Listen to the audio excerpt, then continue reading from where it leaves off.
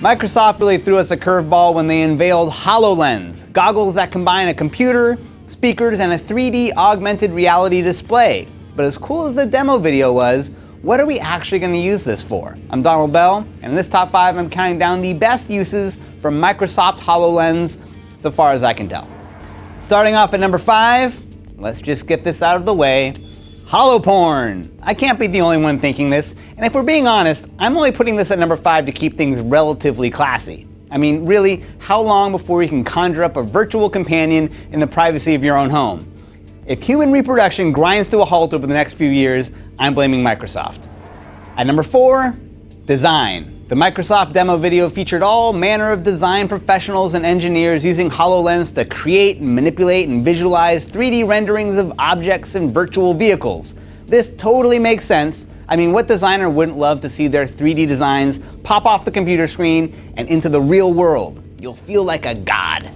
Coming in at number 3, instruction. There's another theme here that kept popping up from Microsoft. You could have the instructions for fixing or assembling something laid out right in front of you. Doctors could learn surgery on virtual bodies. It could give you an edge in golf or chess or poker or twister or thumb wrestling or beer pong, ice curling, knife throwing. It could even help you through that awkward first encounter with your virtual partner. At number 2, making your home smarter. Forget about internet-connected thermostats. With one upgrade, you can turn every surface in your home into a display. You can get your email on your refrigerator, you can check the weather on your toaster, eat cereal on a table made out of animated GIFs. It's like your own personalized acid trip. And that brings us to my vote for the number 1 use for the Microsoft HoloLens, gaming.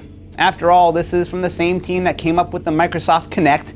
Also, that moment in the demo video where the guy's living room is transformed into a Minecraft world. How cool is that? You and your virtual BFF could spend the exquisite moments of your afterglow mining your carpet for precious materials to build up your virtual fort. The future is going to be pretty weird. So there you go, 5 of the best potential uses for Microsoft's HoloLens augmented reality goggles. But that's just my opinion. If you have a better one, you can let me know over on Twitter, or you can visit top5.cnet.com for more top 5s like this. I'm Donald Bell. Thanks for watching.